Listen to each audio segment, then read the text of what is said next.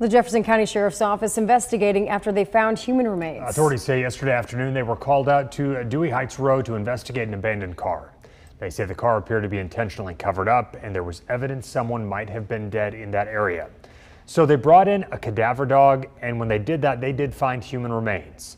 Detectives say the car that was at the scene was a silver Honda Civic associated with the missing persons case.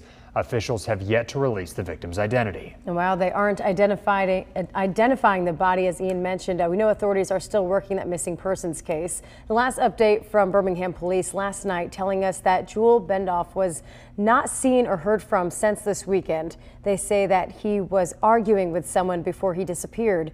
He was last seen at the BP gas station in Mason City. He is driving a four-door silver Honda Civic.